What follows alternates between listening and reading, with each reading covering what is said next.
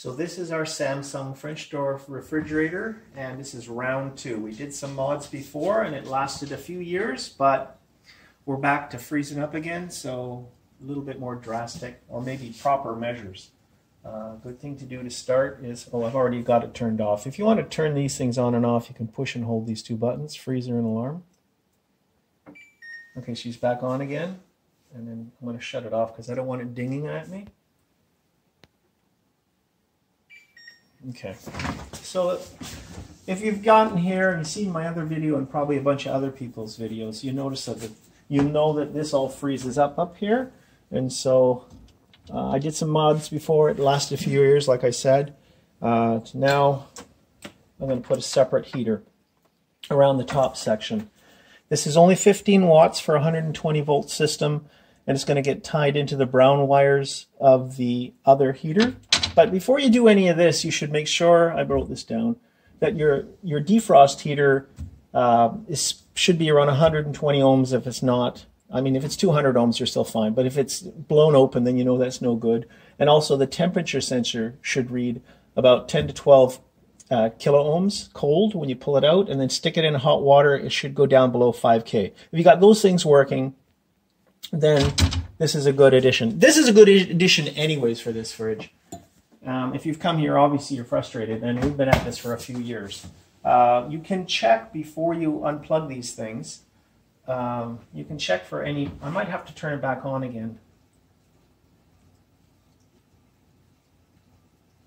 Okay, so you can check for problems if it's going to report anything to you. And actually, I think at, what is it, a 25, code 25, lets you know that you've got icing up. But in this case, the fridge is actually happy. And this happened about a week ago, something like that. So it's time for us now to fix this thing permanently. As I say, it's been good up until now, but something else has changed. So there's your heater. I showed you that. I'm going to get this out of the way. I'm just going to show a couple little points. This is the heater, actually. The brand, well, I bought this one off of Amazon. But what you can order, this one's an SH201, but it's actually an original Supco SH201. These are an 18-inch, 15 watt, 120 volt. You can get the 13 as well. Some people buy the 13, and that's the SH205. And then you just tie wrap it to the plumbing in there. So let's get this out of here. I just wanted to show you a couple tricks first. To get this last door off, there's a button on the side. You'll just have to find it. It's not always easy though. Okay, see how it dropped?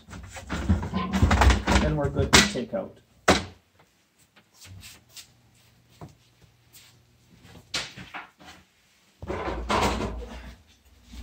And then once you get here, it's pretty simple.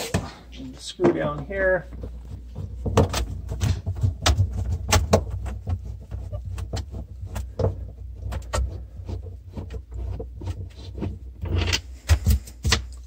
Couple on the sides.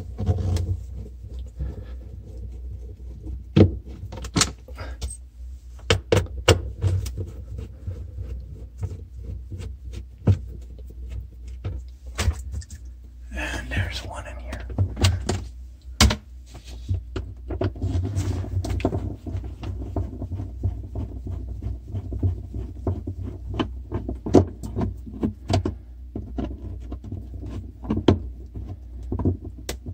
Thought I had it. Oh well, whatever.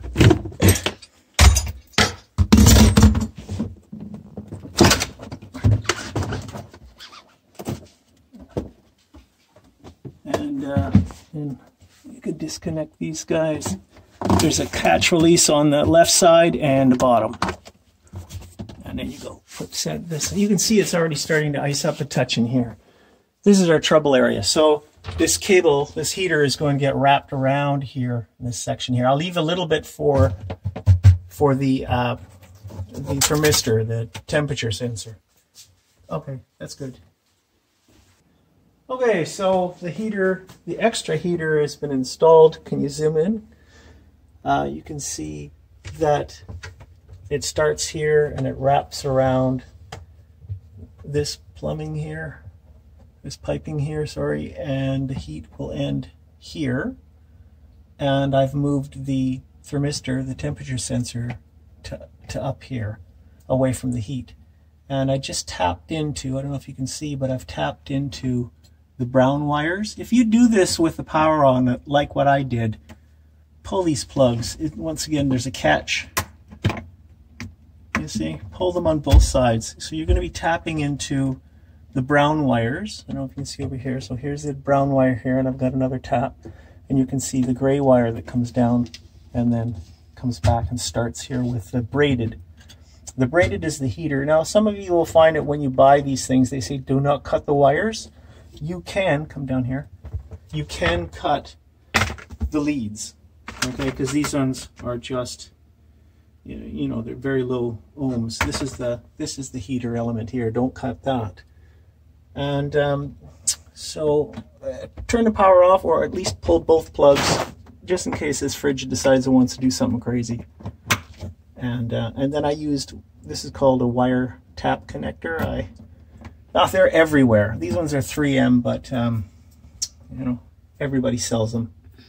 And also I tie wrap them just on either end. And if you look over here too, yeah, so I've just tie wrapped at either end, and I've stayed on the wire part of it, not the heater part, because some of these tie wraps aren't really good with heat. Now the ones that I put on there are called military spec, but if you're wrapping around technique like this, then you can just stay on to the wire part of it rather than the heating element part of it. And there you go. And that should, when the system kicks on and heats up the main heater, which is this one here, it'll also put on this small coil as well. Oh, one other thing.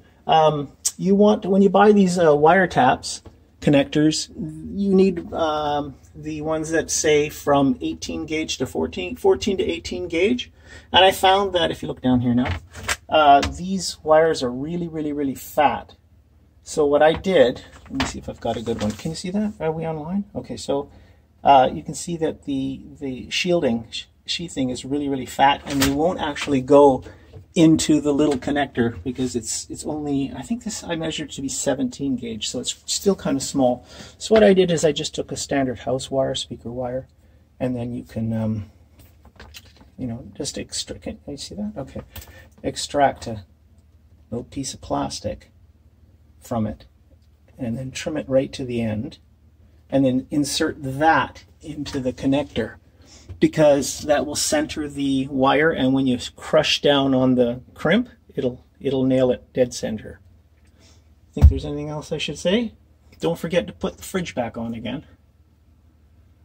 And oh, and also, this is kind of an update video, but just in case anybody finds this first time, it's a good idea to exchange, I don't know, I don't have a part number on me right now, but exchange the, this is the drain hole for it, and it ices up so you get a longer tooth. I just wrapped a hunk of copper wire around it, and it seems to do the trick, so I haven't replaced it, but you can buy the other ones. My other video has got the part number for that. All right, good luck with this fridge. That's it.